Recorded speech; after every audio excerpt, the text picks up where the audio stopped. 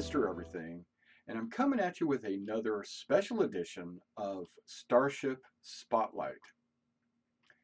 The components. In this video, what we're going to be talking about are all the different various components that most of your ships have. Some have some and some have others, but the majority of these components that I'm going to list off will be found on the majority of the ships out there, 90% with some variation, because some ships have a variation of each of these items. But this video is targeting those of you out there that have not been following Star Citizen for 3 years, and you might not be sure what the heck a certain item is, or what do they mean when they say this. And that's what this video is about. This video is going to be informative. It's going to fill you in on the basics, and I'm going to try to dig a little bit deeper into each item and kind of show you and tell you what its function is in the game and in the persistent universe, because some of these components are specifically geared towards combat functions, where there's other components in your ship that are not related to combat in any way. But they're on your ship, and you need to know what their functions are, why you have them, and what advantages are. And that's what this video is all about. This is going to be a non-formal, it's going to be informal tutorial on the details of all your different ship components. CIG and Star Citizen is going to have each of these components modeled on your ship. You'll have the ability to change them. So you can take something off of your ship and you'll be able to turn around and plug a different model, a different manufacturer, a different class of that specific component. And in some cases, you'll even be able to change the size of the component. When you go to your ship stat page, it will say, let's say, it'll say thruster size 1 through 3. Or thruster size 2 through 4, or something like that.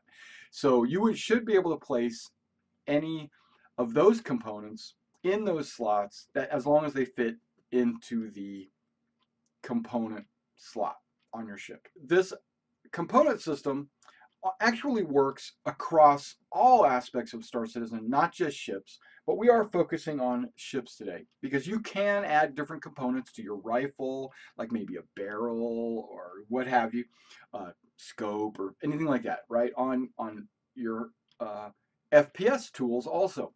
But we're talking about ships today, and I want to go down each of the components, but I also wanted to mention that not only can you adjust the size, purchase different components from different manufacturers that might have different characteristics, but you yourself as a player in the game can take these components and you can do what they have termed overclocking. And what that basically means is you go in and you adjust the stats of your component. So you can make it go faster while overheating, or you could say, I want it to be cooler, so we'll go slower, or I want it to have a better signature, or I want it to have more damage and less power consumption. You can adjust all these different characteristics of each and every component to allow you to not only modify your ship by purchasing the appropriate component, but you yourself can modify that component. And those players, another thing about components, those players out there that are skilled at overclocking, they know what they're doing, they know how to adjust the component to meet anyone's specific needs, will have a guaranteed job in the verse by offering their services to overclock your equipment. So if you are good at that, advertise it. Make some money on the side.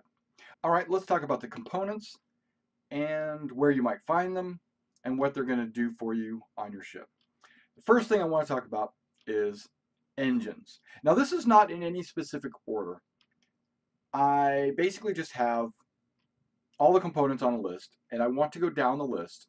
And so if I jump around a little bit, it's only because that's the way I typed it up on my list. So bear with me. Engines. You have a variety of different types of engines, and they each perform a different role.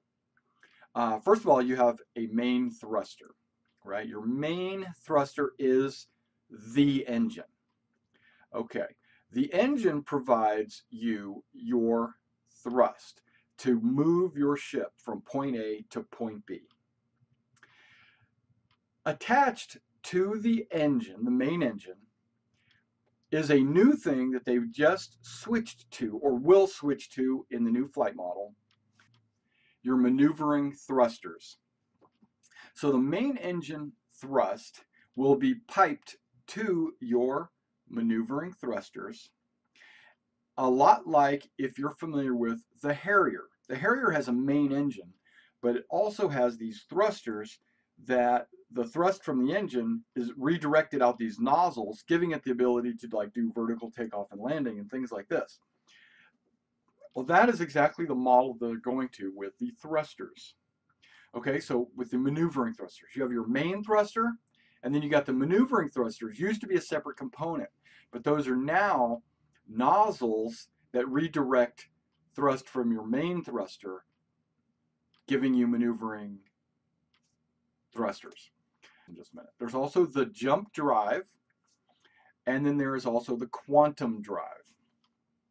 Okay, these are all drives inside your ship, and the power plant can be fueled a variety of different ways. There's a fission power plant, a fusion power plant, and an antimatter power plant. The antimatter is more dangerous to use, but you'll get more power output.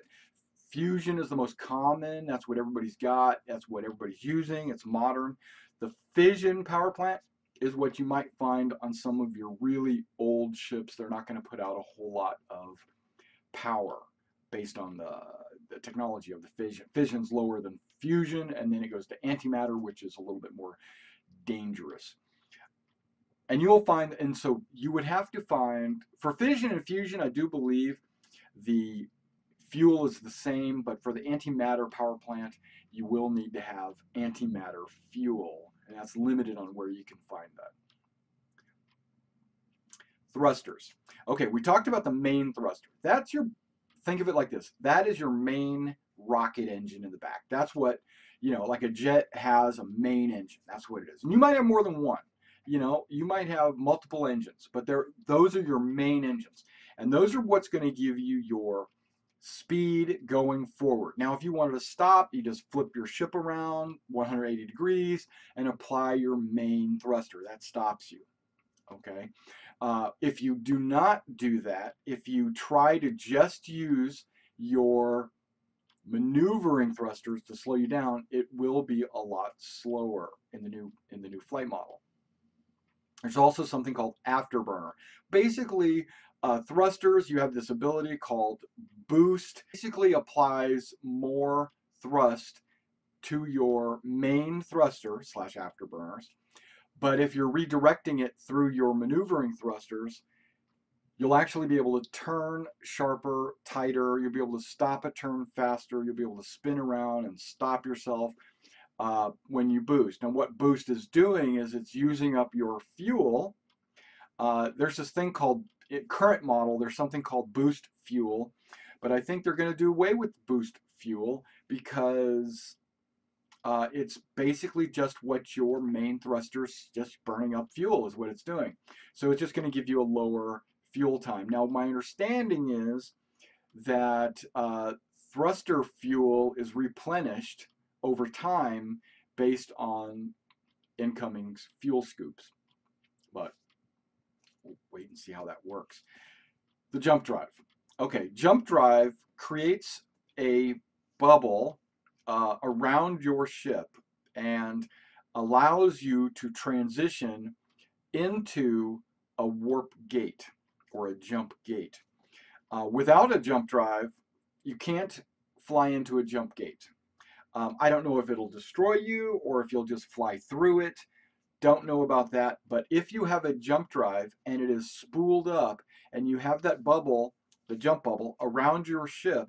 When you fly into that jump gate, now you're going to enter into the wormhole where you can transition to another star system. That's what the jump gates are for. It's for traveling from system to system. And you need a jump drive to do that.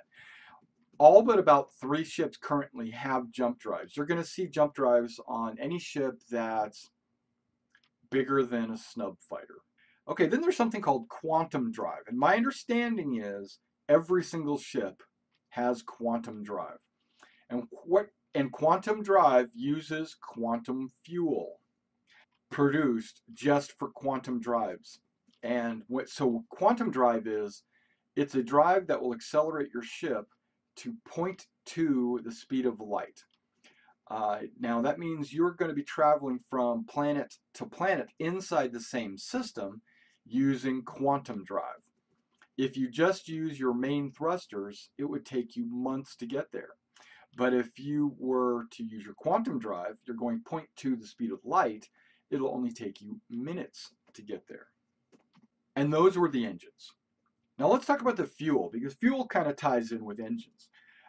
There is, of course, jump fuel. There's fuel specifically used to fuel your jump drive. There's quantum fuel, as we mentioned already. And then, of course, there's thruster fuel to man your main thrusters. And currently, there's something called boost fuel, which I think they're getting rid of and going to just thruster fuel. So when you do your afterburners, you burn the main fuel. There's something on the front of most ships for scoops. Those are the fuel scoops. And what those do, they look like big air intakes, right? Well, what they do is they scoop up ambient hydrogen particles in space. Realistically, there's not very many hydrogen particles, but this is a game, okay? So just go with it. The hydrogen in space scooped up, and it's reprocessed into purified fuel for your thrusters. Not quantum or jump. Those you will have to purchase or have a special processor to process that, like if you have a fuel ship like a Starfare or something. There's also something on a lot of the military ships called the refuel nozzle. But basically, I assume some of the non-military ships might have this, but if you're flying out there and you're about to run out of fuel, and a Starfarer flies by and he says, "Hey, you need a hand? I've got fuel." What they do is they connect their refueling boom to your refueling nozzle, and it allows you to refuel in midair / mid-space, where you won't have to go land at a refueling point because you might be out. You might need AAA to come out there and help you out. Okay, so the scoops pick up the fuel so that your processor on your ship can process it and refine fuel. Now, if you don't have a fuel processing plant, you can still use that hydrogen. It's just considered unrefined fuel, and it might cause a little damage to your thrusters. The more a fuel is refined, the longer it's been processed, the cleaner it is, and the less damage it will cause to drives or engines.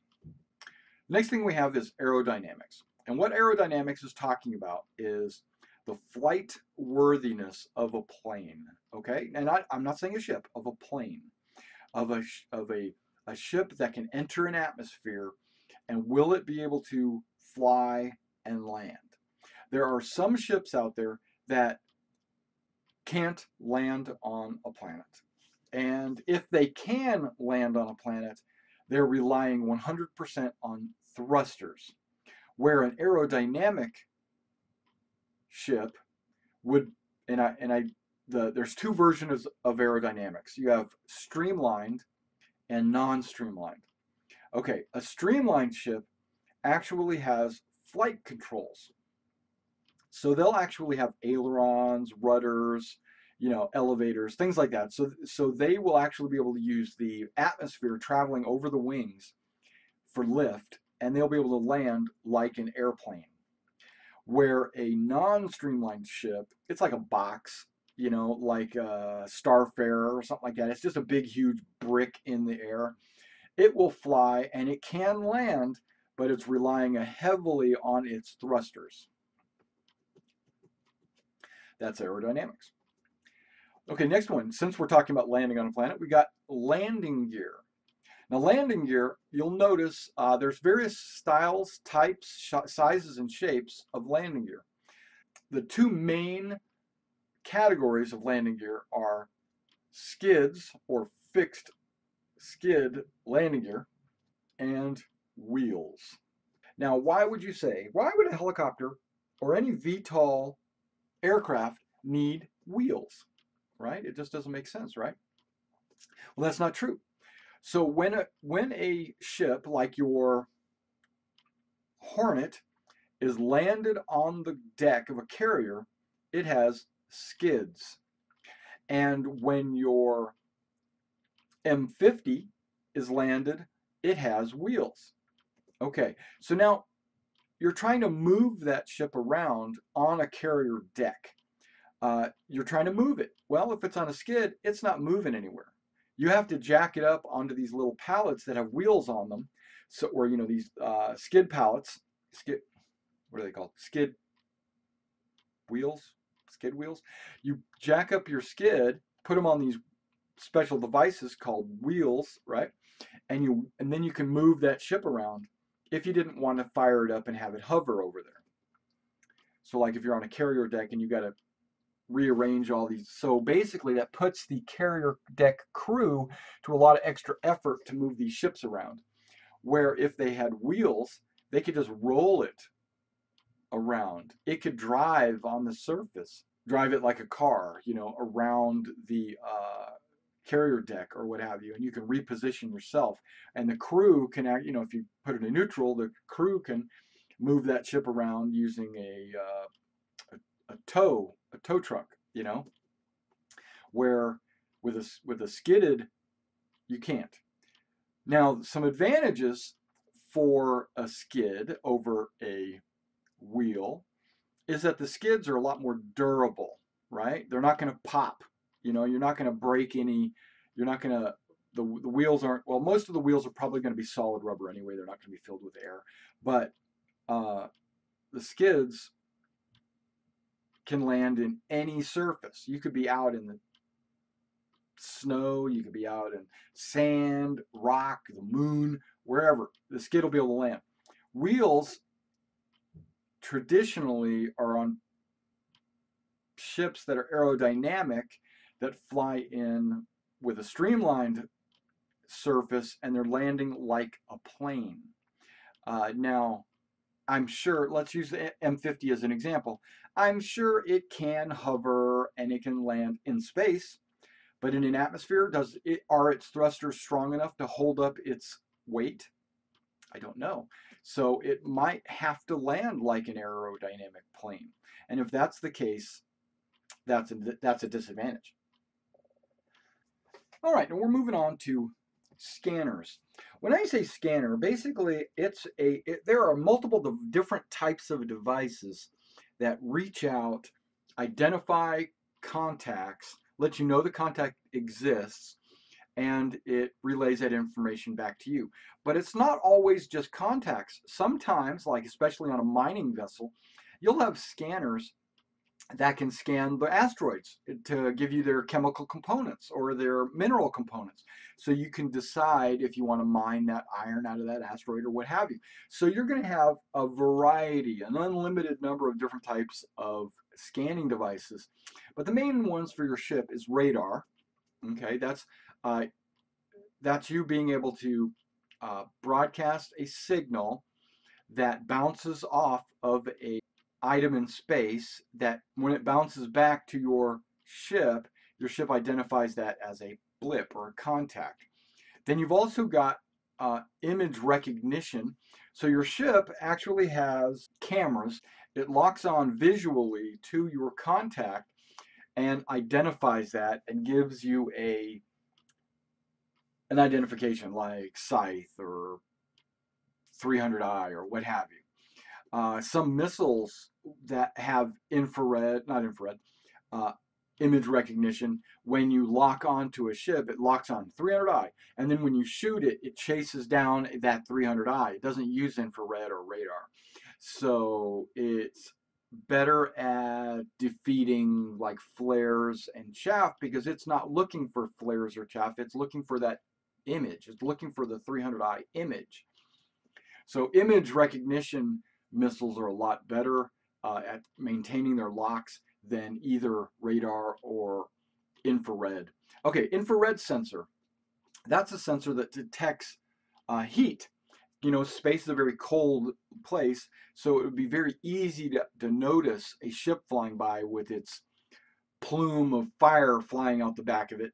So infrared sensors are very effective in space.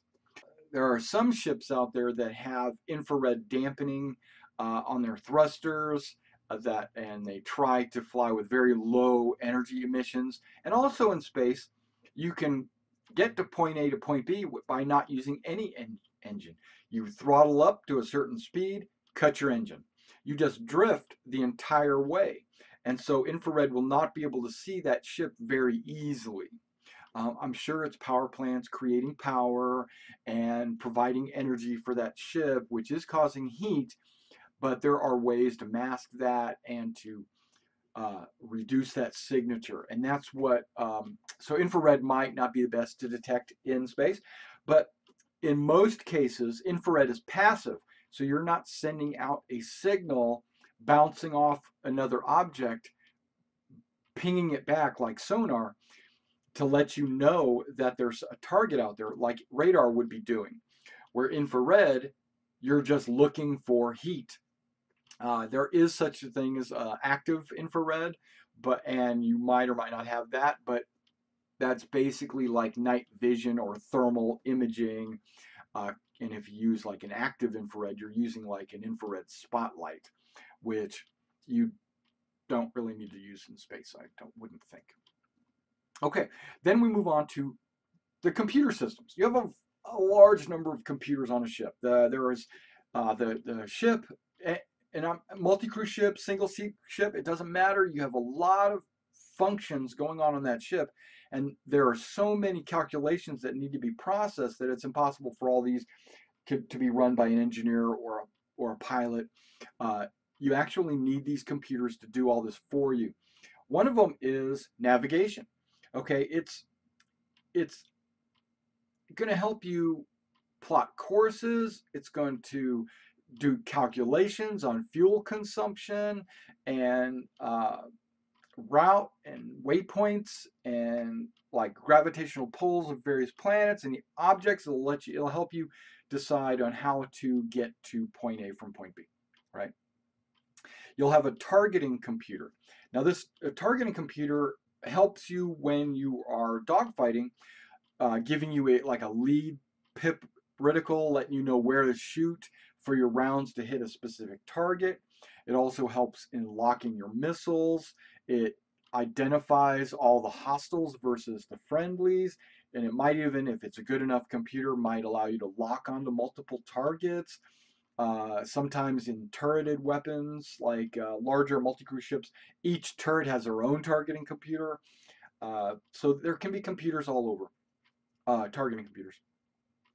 Then you have something called the ECM, or the electronic countermeasures, or your E-war package, however you want to call it. This helps in defending against hostiles that are trying to use electronic warfare to disable your computer systems or hack your computer systems. Like, hypothetically, if a hostile pirate wanted to hack a merchant's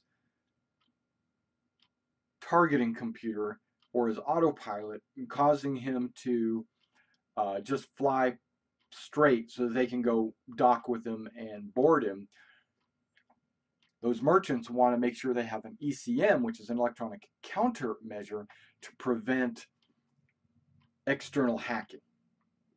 Okay. There's something called ADS and also something called an autopilot. Those are all pretty familiar. Basically, you allow the computer to run your ship for you. A lot of times this takes over when you're landing or if you're docking, or if you are just flying from point A to point B, you can put it on autopilot and then you can get up and roam around inside your ship. IFCS. Okay, IFCS is your flight control system. It's your intelligent flight control system. What it does is artificially places limitations on your ship to prevent you from killing yourself. It prevents your ship from flying so fast that if you were to make a sharp turn, that you would go splat against the windshield. It prevents that. It prevents you from now you can disable this. You can IFCS has this ability to turn things off. It also allows control of your thrusters. So when you point your ship using your flight stick, you say, I want to fly over towards this asteroid. The ship understands, the IFCS figures out what you're trying to do, and it redirects your nozzles of your maneuvering thrusters in such a way to cause your ship to turn in that direction and adjusts the thrust to each of these different nozzles to get you moving in that direction. So basically, it's maneuvering your thrusters for you, and it listens to your input based on your throttle and your stick and your yaw and your pitch. It listens to all that, what you're trying to do, and then it translates that into what it needs to do with the throttle and the thrusters to get your ship to do what you're asking it to do. That's your IFCS. So if you get your IFCS damaged, and maybe it's working at half speed, you're going to lose a lot of maneuverability in space because your computer won't understand what's going on. Or if you upgrade your IFCS, maybe your ship will be able to turn faster and understand how to get there better, and you might improve your flight characteristics just by changing the way the computer thinks. All right, now let's talk about avionics. Now you would think that the computers would fall into avionics. Well, I've actually separated them into avionics being your communications, which, yeah, I would think that maybe your scanners and your computers all would fall inside the avionics package, but avionics can be things like your radio, trying to communicate with ground control, or you're going to dock, or your wingman. All that's part of your avionics. And also what's called, I know this, I jumbled all this into basic functions. Basically, everything in your ship that's being ran by the computer that doesn't fall into a specific category, I just lumped into something called avionics. All right, next thing is life support. If you want to live in space, you don't want to always be in a spacesuit, right? So you're going to have life support systems on your ship. And there's a lot of things that go into life support, and some of those things I actually have in other areas. But these are the main things in life support. You've got your O2 supply. You got to have oxygen. You got to have it. And if you lose all your oxygen, then you need to put your spacesuit on and make it back to a space station before you run out of air, right? Obviously. Escape pods. I put that under life support because if you run out of air, you can jump into your escape pod, you can eject, call for help, or you can just lock the escape pod because it's got its own internal air supply, waiting for someone to come help you. Then there's life pods. Okay, a life pod is not necessarily the same thing as an escape pod. An escape pod will actually eject out of the ship. A life pod is just that. It's an escape pod that doesn't eject. It's basically in the ship, you lock it up. There is this game mechanic where you enter your life pod on your ship and you log out of the game. So when you log back into the game, your ship can be where you left it, and it's like a save game function. So you get in your life pod, you go to sleep, you put yourself in cryo animation, like a suspended animation berth, you log out of the game. When you log back in, you wake up from your life pod, you get out, you resume what you were doing. There's a little speculation on how that function is going to actually work, but that's kind of what they're saying. They're saying that you're going to have these little cryo animation berths that you could enter into and then log out of the game, and that way you save it's just like a save game position, even in the persistent universe. Where otherwise, if you log out, your ship would just reappear at the last port of call or something. I don't think that's going to be a very good function either, because some people are going to abuse that. Instead of having to fly back, they can just log out and then log back in, and then guess what? They're back at their original base station. So I don't know how that's going to work. Okay, grav generator. There is a device on some of the larger ships, like the multi-crew ships, that create a gravity inside your ship where you can walk around in space without having to worry about floating around in space. That can be turned off. That can be adjusted to extra G's or negative G's. So if your crew is all strapped in the bridge and some pirates are trying to board your ship, you can like go from +1G to -1G to +1G to -1G and bounce them off your floor and ceiling until they're all dead. I'm excited about that. So as a pirate, you need to disable the generator, grav generator, and go in 0G, or you're going to be abused by the crew. Okay, inertial dampeners. Okay, there's something called an inertial dampener. It is not part of the grav generator. What it is a field inside of your ship. They're not explaining exactly how this thing is created, but I assume there are plates in the walls and the floor and the ceiling that absorb kinetic energy or your inertia. So let's say you're flying at 1,000 meters per second, which is super cruise. You're flying at 1,000 meters per second, and then you turn the ship around. Everybody's on the ship walking around, having a good time, drinking their drinks. You turn the ship completely around 180 degrees, and you apply full thrust, right? Because you're trying to stop. Does everyone go flying back to the engine room? You know, you would think so, right? Even with 1G, they still have all that inertia built up, and they would still fly back and slam into the engines because it's at full throttle. Well, no, they don't move. People don't move because you have an inertial dampener. Now, how much of that does it dampen? Probably like 90% of it. So yes, you feel yourself slowing down, you kind of lean a little bit, but you don't go flying back, you know, at full whatever G's that if the thruster's thrusting at 4 G's, you know, that's going to defeat the 1G grav generator, and it's going to cause you to fly back and slam in the engines. So the inertial dampeners, when you do that, will actually, if you put it into another game's terms, you would never know when you're turning, accelerating, or decelerating in a ship with inertial dampeners if they're good enough. So you will think you're always stationary, and you won't get seasick and all that kind of stuff, or space sick.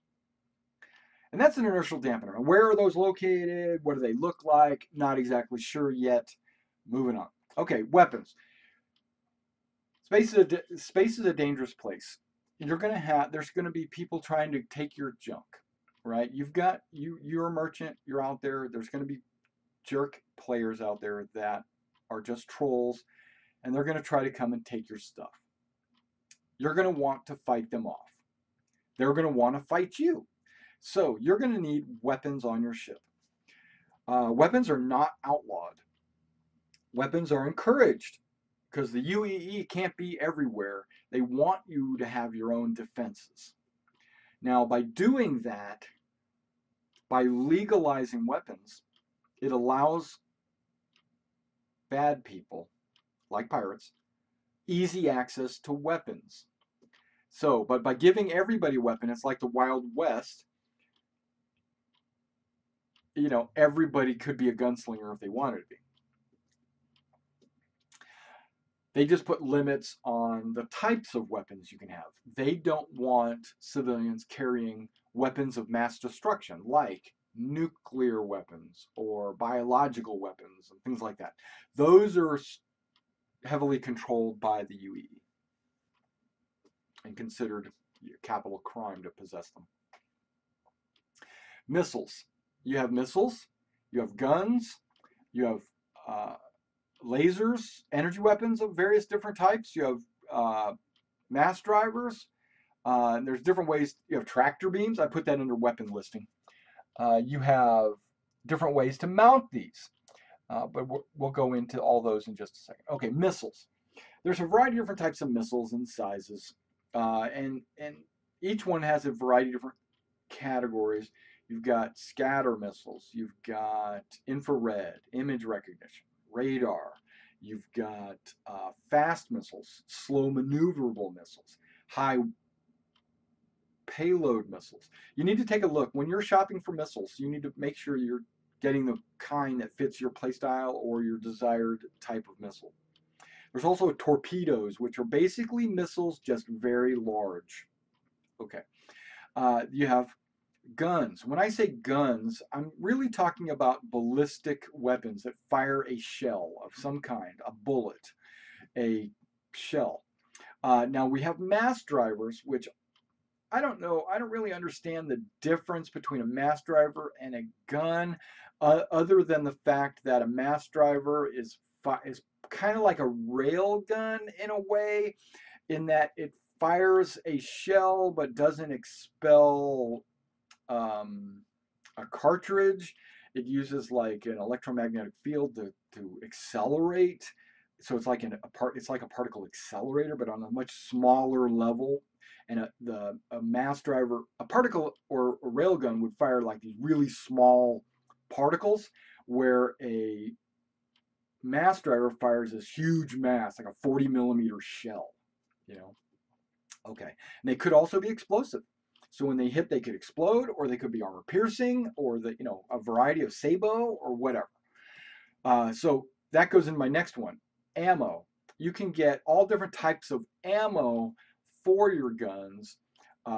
Incendiary, not that you'd want that, but you could get incendiary, so when it does penetrate, it causes fires inside of a ship. It's not going to really do that on the outside because of the lack of atmosphere. You're going to have shells that are good against shields and they're not good against armor, or vice versa. You're going to have shells that are sabots, so you got high penetration, low damage, make small holes. You're going to get all different kind, and explosive ones, when they hit, they explode.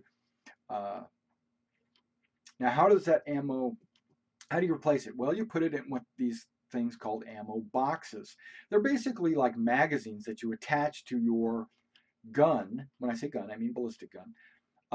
Or it might have a feed line. So you might have an ammo feed from your box located in a different location through a feed line to the gun. A lot of chain guns you might see have a feed line. They have a box next to the gun, but it has like a feed line that takes it to the gun. Lasers, don't really worry about that.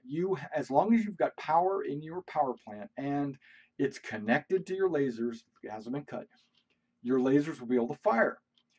The downside to lasers are the more you fire, the hotter they get. And when they get up to a certain temperature, they could explode, damaging wherever they're located, or they could just shut down and stop working, fry the components inside the laser, and it stops firing.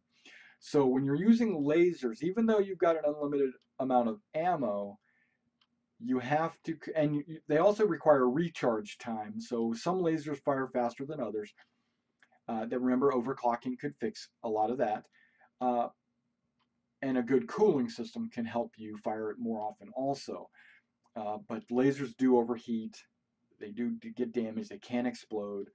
So they have pluses and minuses.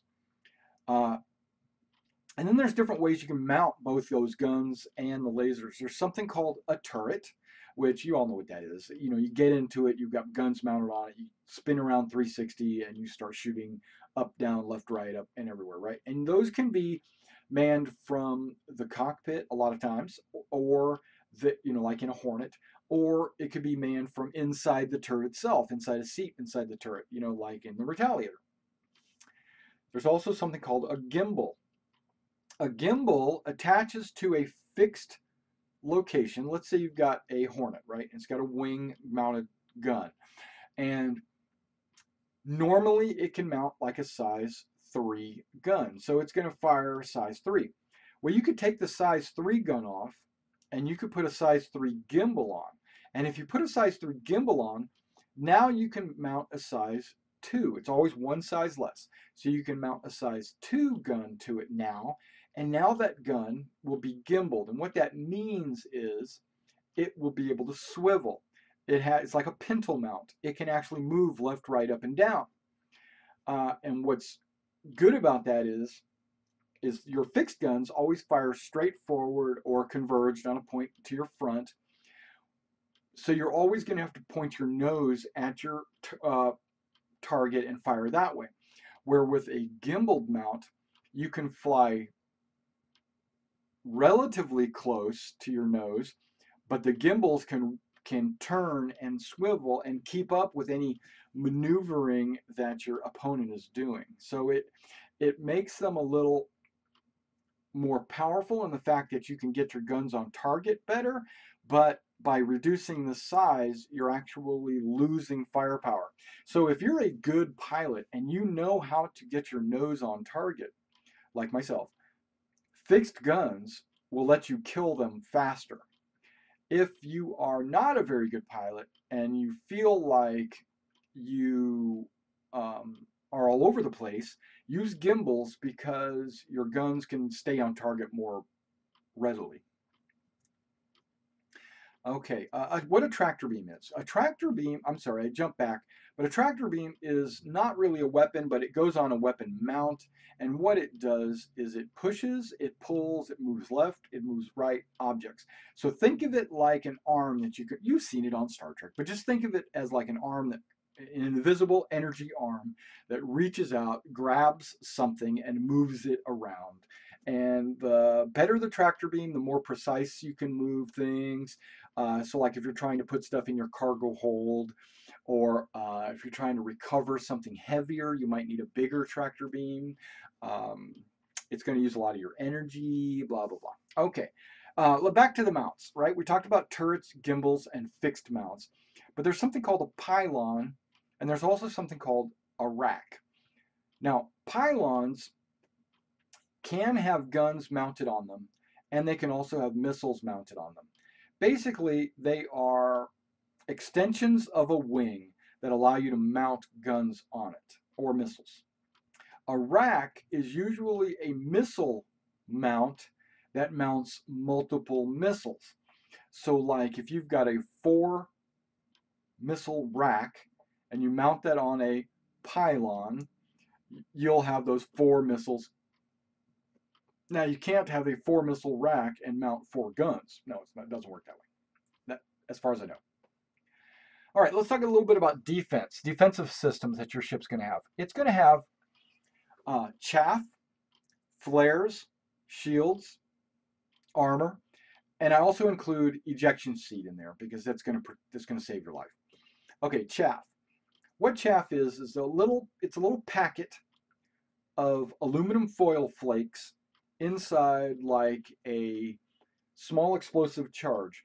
So you're flying along, you fire off a chaff, it explodes, it disperses this cloud of aluminum flakes, and I say aluminum, but it could be, who knows what it is, but it's metallic flakes, so that when someone is behind you and they have a radar lock, their radar gets confused by this now new cloud of particles, and they lose their lock on you.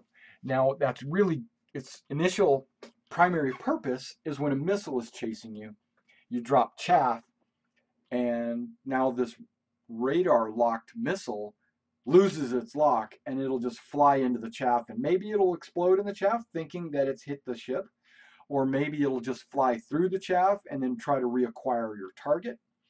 But it's a way to drop chaff, turn, try to get away, confuse the missile.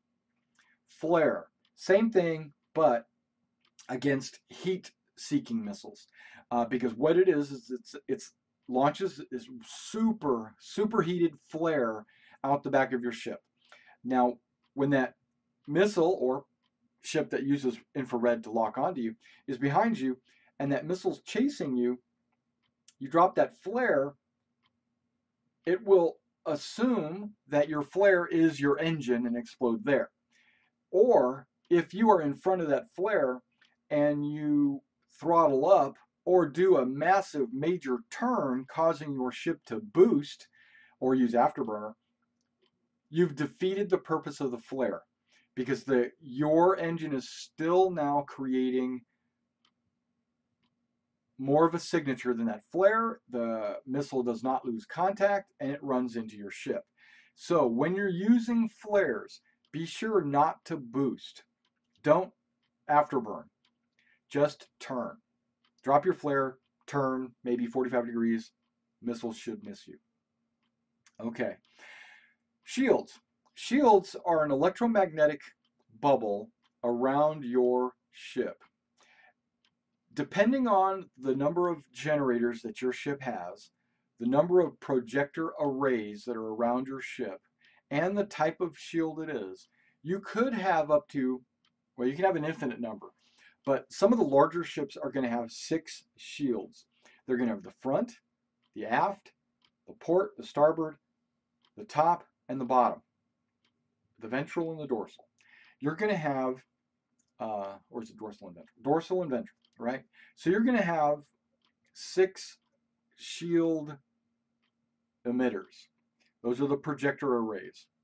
Some of the good fighters only have 4. Front, back, left, and right, right?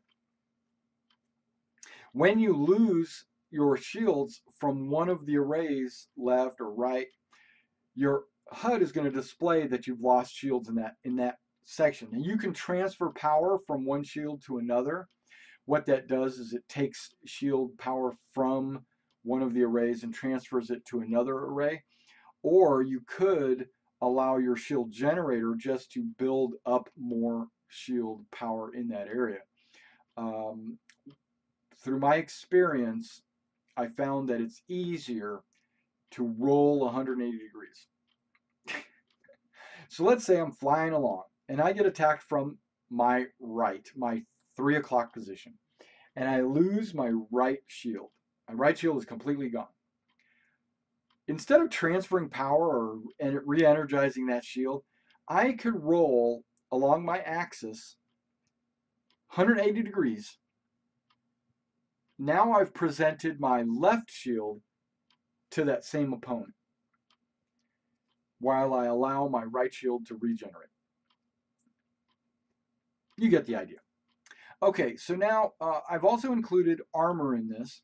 Armor is, some ships have armor built into the hull, right, where it's just a armor value. And when people shoot you, they have to penetrate your armor to get into the internal components. Some ships have strap-on armor, that it's a component that you can actually add to your hull to give yourself armor. Now, what's armor going to do? It's going to weigh your ship down. It's going to slow you down.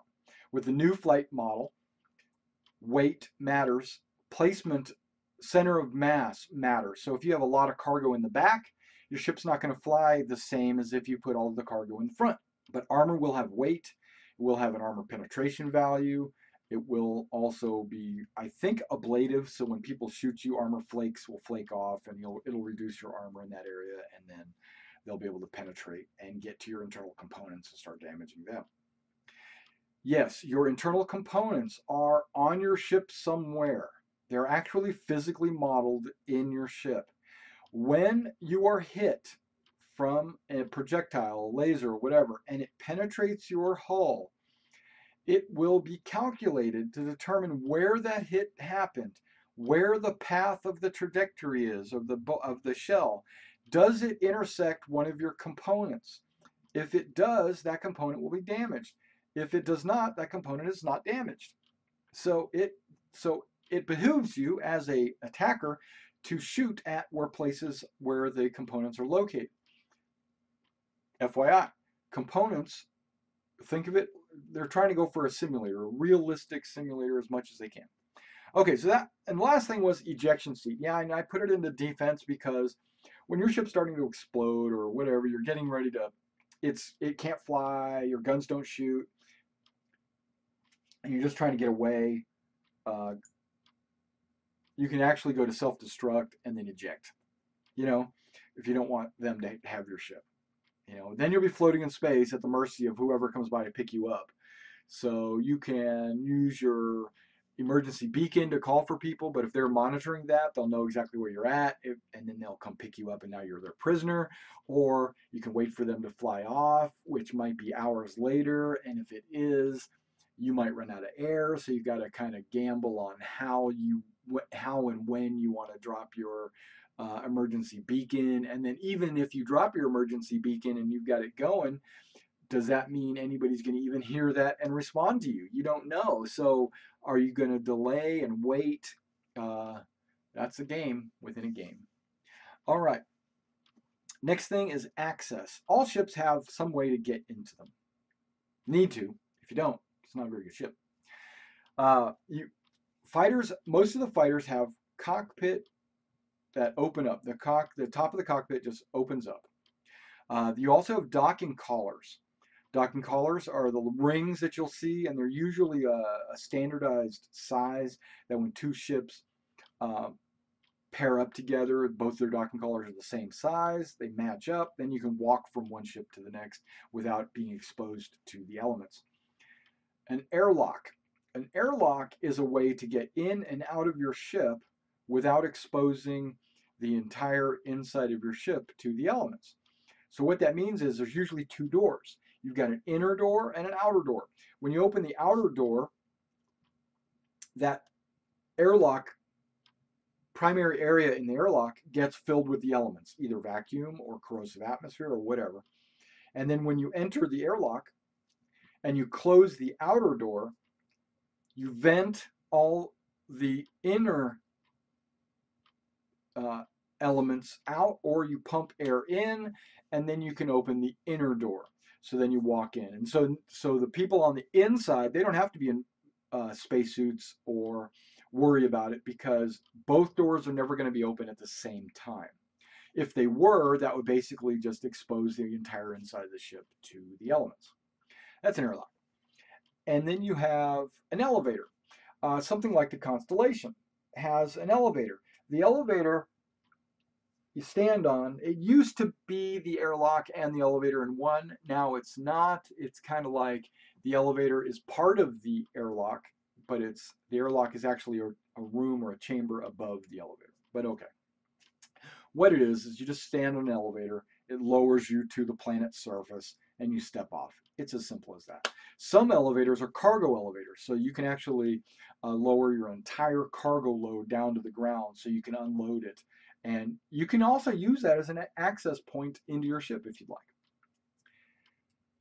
Then there's something called a ramp, like the Cutlass and the Freelancer. They both have these ramps on the back where you lower the ramp, and then you can roll things up into the cargo hold. You can walk up it like stairs up into the cargo hold. What that does is it exposes that cargo hold in its entirety to the elements.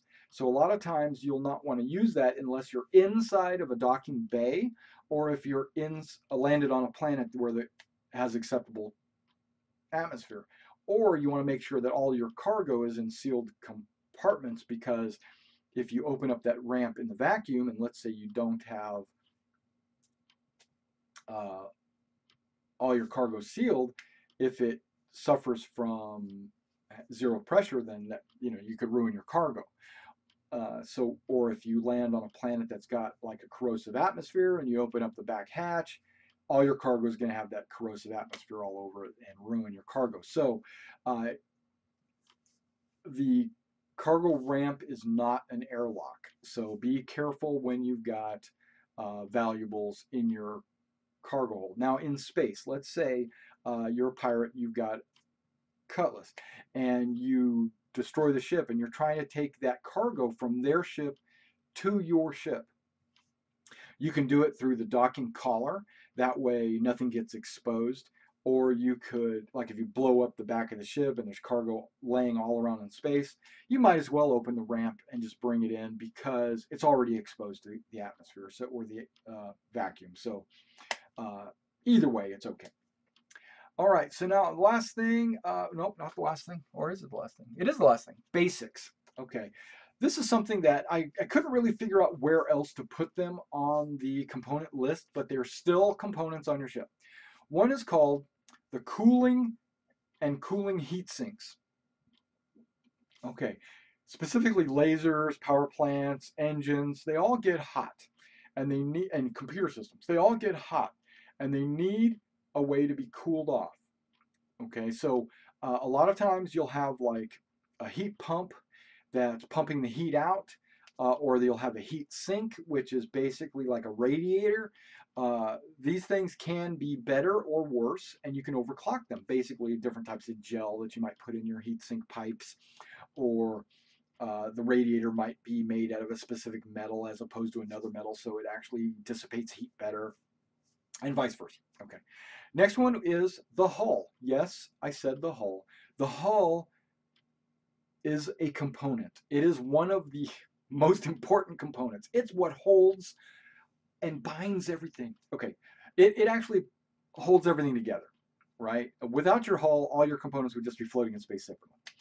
So if you, let's say you're in a dogfight and you get a bunch of holes in your hull and you go land, well, you got to replace it. You got to replace the hull, or you got to repair it.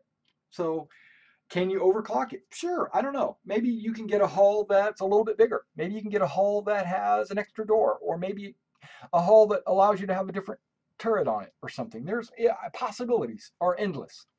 Okay, a bulkhead. A bulkhead is a hull inside your hull. It's a wall. A bulkhead, okay, here it is. A bulkhead is a wall inside your ship that is airtight. If it is airtight, it's considered a bulkhead. If it is not airtight, because there can be walls inside your ship that are not airtight. I don't see a whole lot of that in the game, but it might exist. Like I know on the Horizon spaceport, there were a lot of walls that I looked at that couldn't possibly be airtight. You know, so those would just be considered partitions or walls, where the bulkhead is actually separates sections of a ship. Like in a constellation, you've got 4 components. You've got the cockpit, you have the neck, you have the cargo hold, and you have the tail.